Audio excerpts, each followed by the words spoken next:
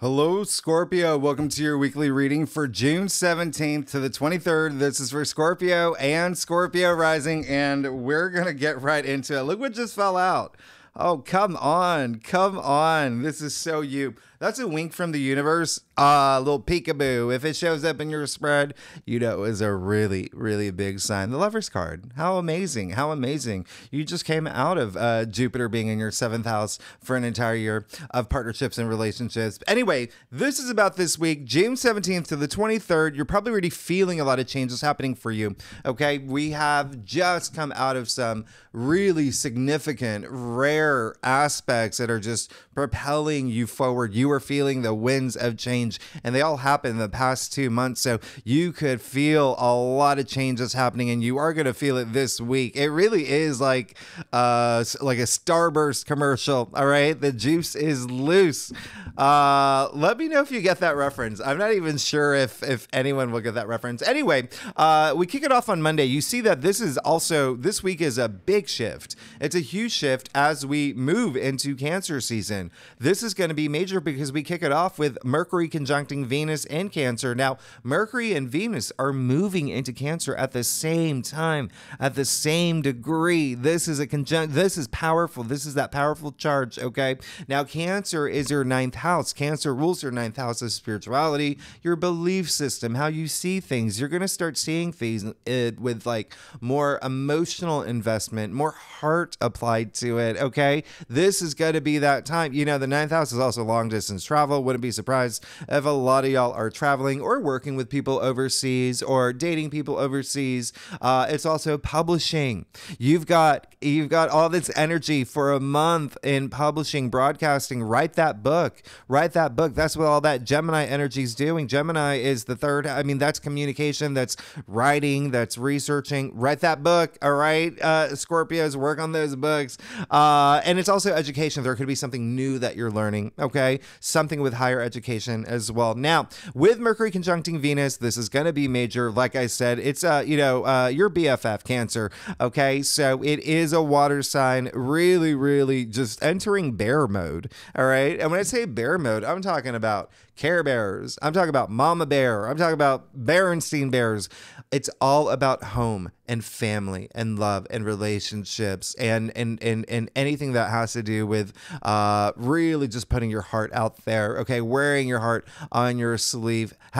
Feeling your heart. What is it? The heartstrings or those things. Anyway, romance even is going to be really highlighted too. But through this karmic spiritual lens, like honestly, you will feel this shift in a big way with this conjunction. You see, it's starting at 0 degrees. It's starting this new story for you. All right. In everything that I just mentioned, all those 9th house matters.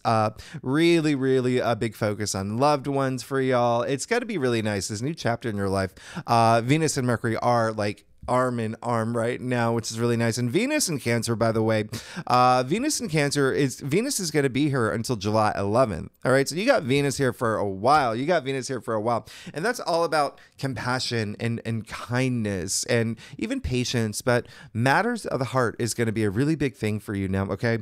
Venus in Cancer, very nurturing energy, a lot of loyalty energy as well, protective energy. Think about Cancer, the crab, a lot of protection. Okay. In terms of home, family, loved ones, you're going to really, really, really resonate with this, especially because actually it's not up here, but because I only do moon transits when it's really necessary, or I'll mention them, but the moon's going to be in your sign, Scorpio, for the first half of this week.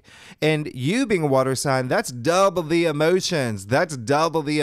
I would not be surprised if you see like a baby in a stroller or like a puppy, okay, or puppy on the street, or a really nice box of French fries, whatever it is. You are going to feel emotionally moved, maybe even like, oh, I want that, I love that, like that kind of energy. Okay, remember your monthly forecast, I talked about Venus and Cancer. It's that beautiful softness, like lying in bed with your dog, or your kids or children or your lover, whatever it is, it's got to feel very, very, very nice. And you could even feel very creatively moved around this time as well. Okay. Now, Mercury moving into Cancer, that's going to be all month. Remember, Cancer is very emotionally driven. And so you are going to be communicating and thinking in ways with matters of the heart. Okay. Again, just very empathetic, very sympathetic, very loving, healing the way that you speak. Okay. It's going to be really nice. A lot of intuitive energy here. You know, you and Cancer both being very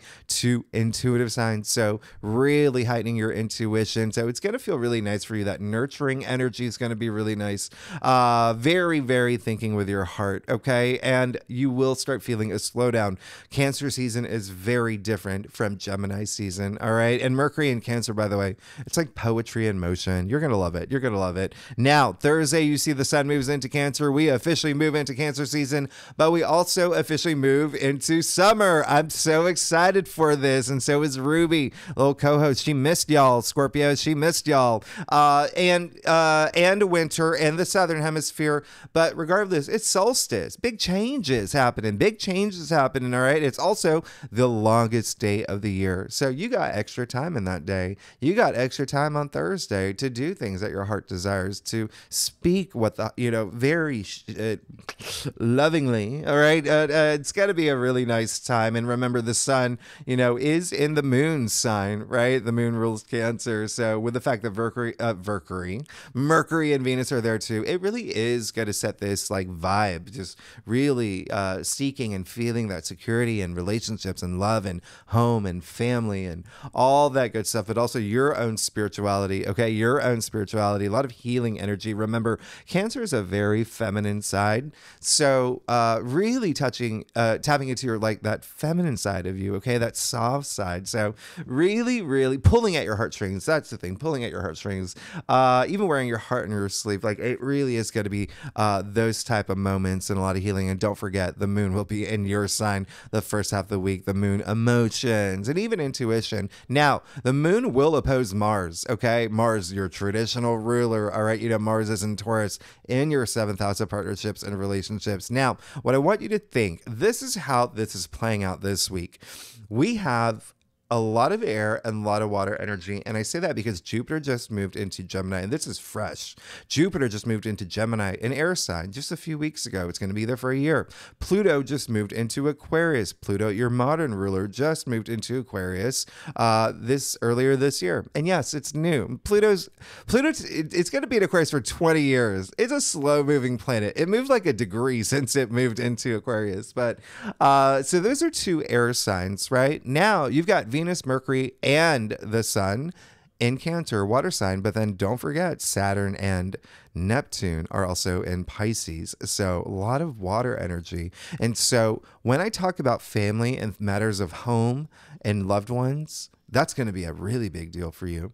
This week, you are the sign that's going to feel it the most. And the reason why is because you've got Saturn and Neptune and Pisces in your 5th house, family, children, love, relationships. You have Pluto in Aquarius in your 4th house, home, loved ones, parents, children. You see that overlap there.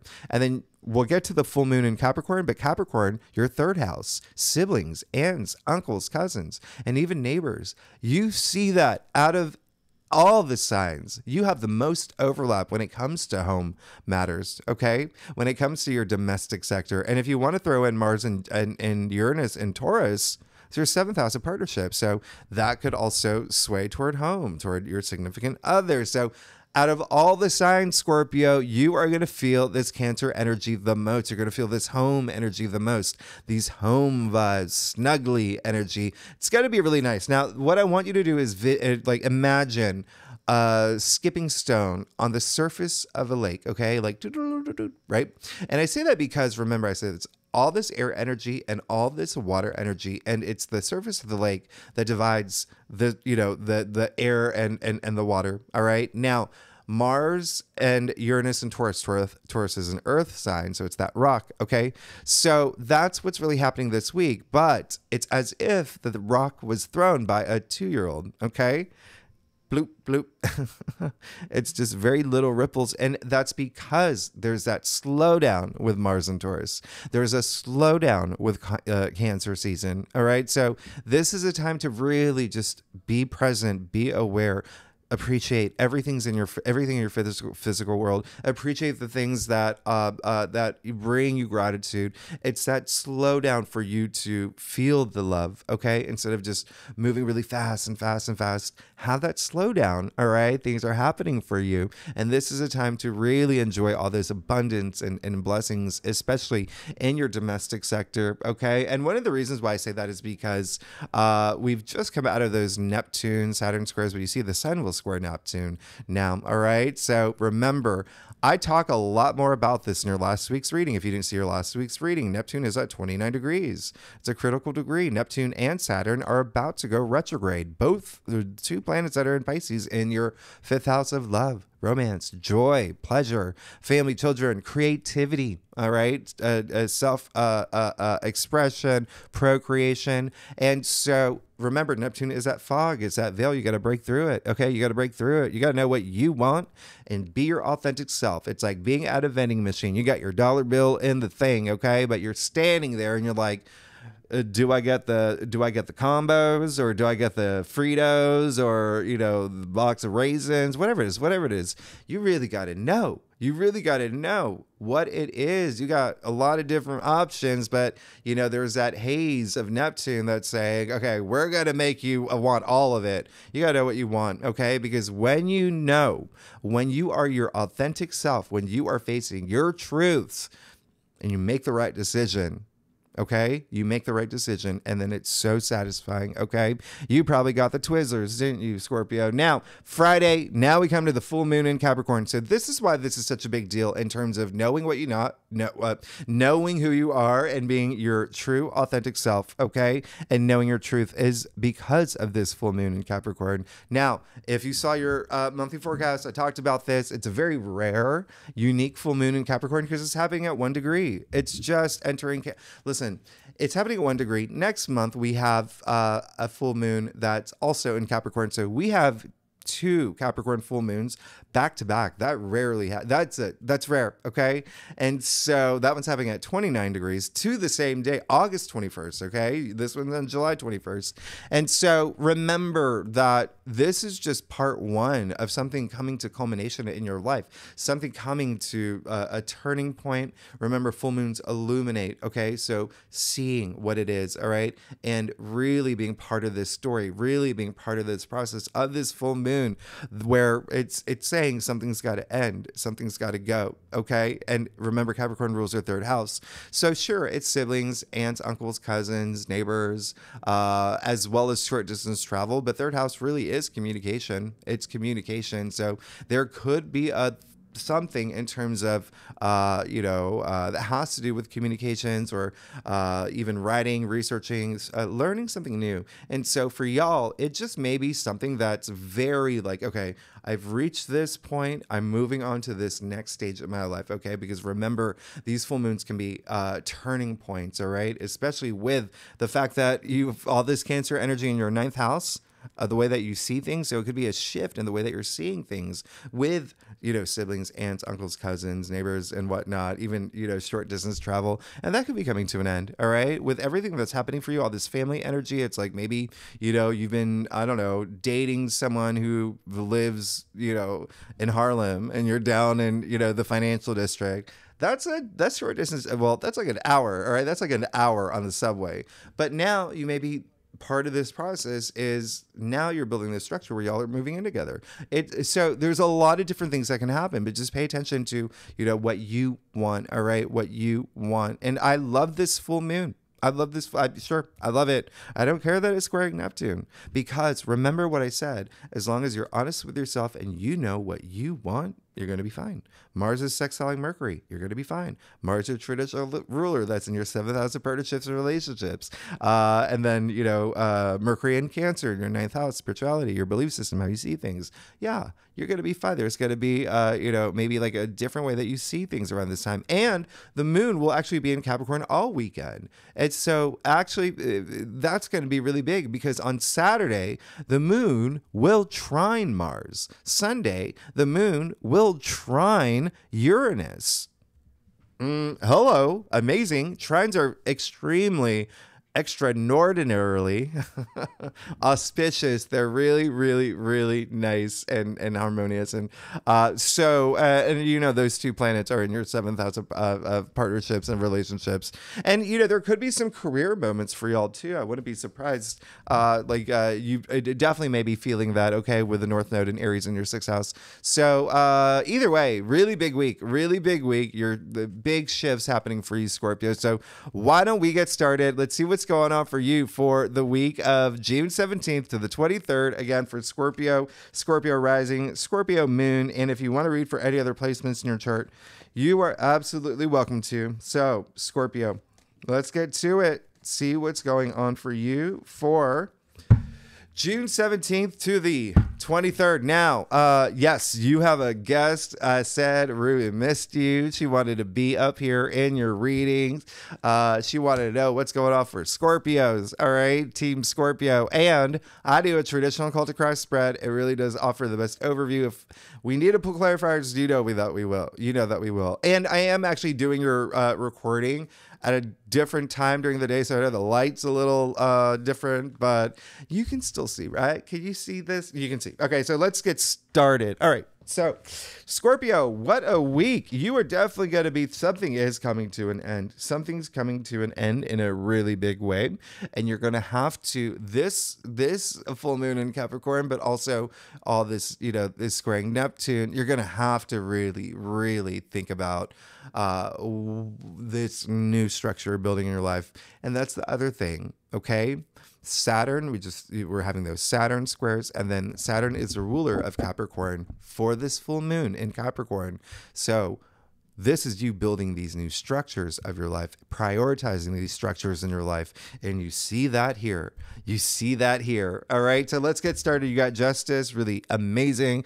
I love the fact that you got justice. You're thinking about it. It's now you're moving forward because you could have received that justice. I say that you were thinking about it because if you think about your last week reading, you had justice in your crown. All right. So there you go. This is really amazing. So this is justice being served. It could be something with legal matters. I wouldn't be surprised if some of y'all got married to or had some sort of like something with relationships that really sealed things. A lot of wisdom with the justice card, but it's taking action. Okay. Now, here's the thing with justice, it's also, which is Libra, by the way, which rules partnerships and relationships. So still could be something on your mind. Okay. Again, whether work, whatever resonates with you. Okay. But there is something that it seems like you've really got to take that action. Okay. Now, because sure, actions have consequences, but inaction have consequences too. And you always want to you always be the narrator of your story, right? Now, you have the 10 of Wands and the heart of your spread. So yeah. Is it this week where you probably shouldn't distract yourself? Remember what I said. Neptune is illusion, delusion, confusion, escapism. Are you doing that this week? Are you hiding from things that like a conversation you probably have to have or a contract you have to end? There's something that you're like, okay, I'm just going to skate on by. But just keep that in mind. There is something that feels like this is a week where you could just be very, very just, just doing your own thing.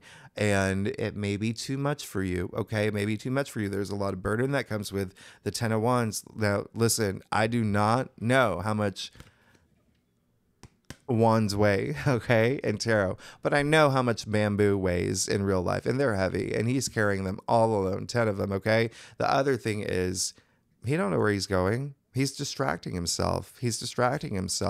Look, all you got to do is drop a wand or two, and you'll be able to see. He can't see, okay? Drop something that you know needs to go, okay? Drop something that you know needs to go. And you may be starting to feel that heart energy. And I really want you to use that heart energy because you do have the Four of Cups, okay, in your challenge area. So it's really opening up, okay? Opening up your chakras, opening up your heart chakra. The reason I say that actually is because, well, one of the reasons, the Four of Cups is actually attributed to Moon and Cancer. So a Cancer card, remember, it rules your ninth house of spirituality, the way that you see things, okay? So there's something where you have to open yourself up to, okay, instead of being distracted from it, all right? 10 is the end of the suit, all right? So it's a great time because you have that choice. You have that choice to drop something that you know is not working for you anymore. Right. And don't do anything that maybe too burdensome or, you know, even like burnout energy could be coming up. But your motivation possibly for if you find yourself, you know, distracting yourself or feeling like escapism or whatnot, is because there could have been something that happened that hasn't come through yet, or something that you weren't really satisfied with. But remember, this is a weekly reading. Everything that you want is coming as long as you put your energy out there, vibrate at a high frequency. I say it all the time, we're all made of energy. You want to attract the things that you want to attract, and they will come through your energy. All right. Now you have the Six of Cups, which is absolutely amazing. A card of like, you know, feeling free and just silly even. And is it basically putting your guard down. All right. That's what you want. All right. There's it's a big card of, you know, things harmonizing for you. And this is actually going to be very true to you because this card is attributed to Sun in Scorpio. So it's one of your cards. All right. But it's this kindness and this generosity and there's this feel good energy. Long hair, don't care. Like really, really, you see the two kids here tapping into your inner child. All right. So you definitely, it does feel like there is something where you may be wanting to get to that place, okay, where you feel a lot more free and you feel unburdened. All right. So just remember, drop a wand or two. There's something new about to happen for you. You also got the Hermit, all right, in the root of your spread. So very interesting. It's saying that you are definitely going through some soul searching moments, and it can have to do about your future. The Hermit is Virgo. Virgo rules your 11th house of your hopes and wishes and dreams, okay? So this is doing that deep soul searching. Remember, all this Cancer energy, but throw in the moon in your sign for the first half of the week.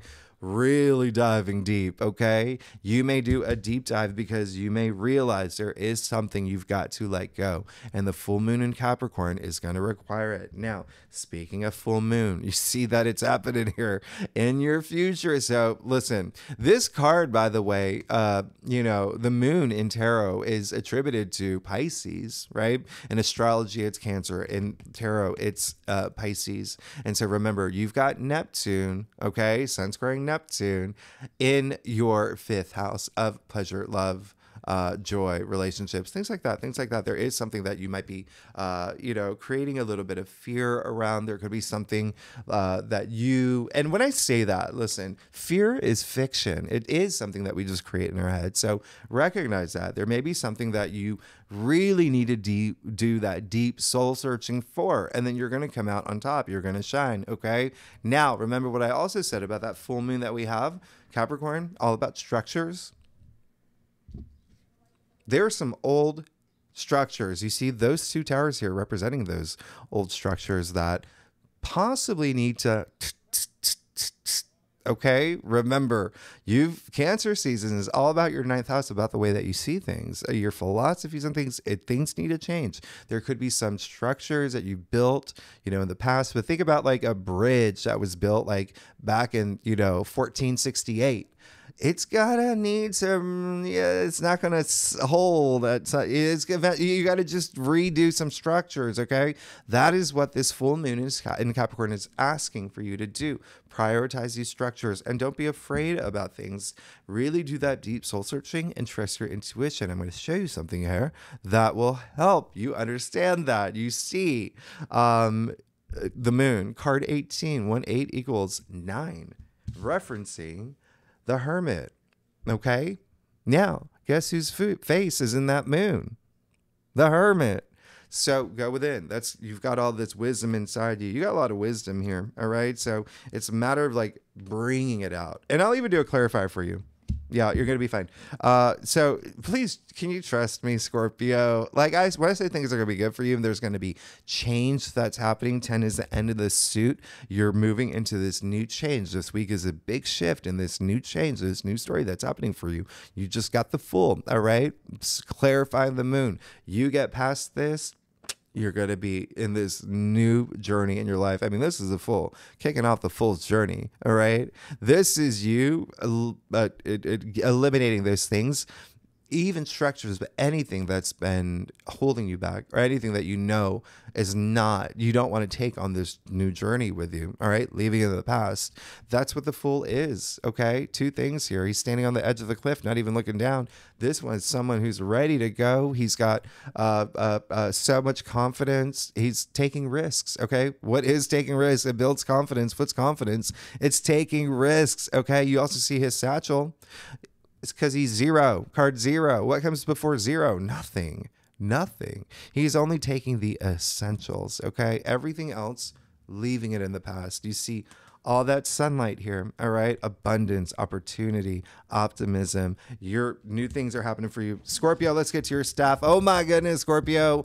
Y'all, if you like this reading, would be great if you like, subscribe, leave comments. Tell me what's going on. Tell me what's going on.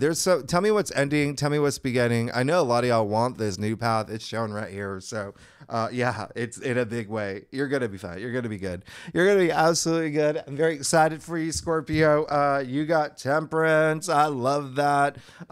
Very, very nice. You know, temperance. It's just saying that, you know, especially with the moon in your future, all it's saying, temperance. Well, first of all, you've got an archangel. You got two archangels. Okay. You're protected. You're fine. You're good to go. Temperance is saying just, don't, if you have any anxiety, if you have any distress, if you're worried about your future with, you know, the moon card, which that brings that up, remember, do that soul searching, trust your intuition. That's going to make the big difference. You even see the golden disc on the archangel's forehead, the pineal gland, all right, your third eye, your sixth sense, trust your intuition. But it's also saying have that patience. Remember, this is a month of having patience and just enjoying yourself in the moment, in the now. That's what enlightenment is, okay? Knowing that everything is going to happen for you, all right? Everyone's on a path. Everyone's on a path, and you're all going to get there. Some are, you know, paths are a little curvy, as you can see here. But this card is saying you're going to be fine, okay? Because if you worry about your future, if you stress about your future, you make your path longer, okay? And Scorpio, I want you to ask yourself, when was the last time worrying or stressing about something did anything good for me at all? Never, never, right? So this is just that gentle reminder. If you are, again, thinking about like, you know, stressing about your future, whatever, things like that, instead of that, think about whatever your finish line is, whatever your goal is, think about how good it will feel when you reach it. Okay. Now, you also have judgment. Absolutely love this. And your external factors, another Archangel Gabriel blowing the trumpet. This is that spiritual awakening, which you will definitely have this week even like throughout the month with Cancer, all this energy in Cancer in your ninth house is spirituality. So I absolutely love this for you. It's like there's got to be this moment like we're just like, I get what I need to do. I get who I am. I get what direction I want to go. Any of those, whatever resonates with you. Okay. But know that this is a lot of healing in this card, and could have to do again with your domestic sector. Remember, you have so much stuff happening at home and family and relationships and love and things that your domestic sector, like I said, judgment attributed to Pluto, your modern ruler, your ruling planet. All right. So remember, Pluto is in Aquarius in your fourth house or domestic sector. Now you have the Five of Wands. You know where it sits here. It's just saying like you just want to get out of that headspace. It's just like, and the Five of Wands is a very not worth your time card. It's just kids swinging their wands in the air. Okay. That's all it is. It's so not worth your time.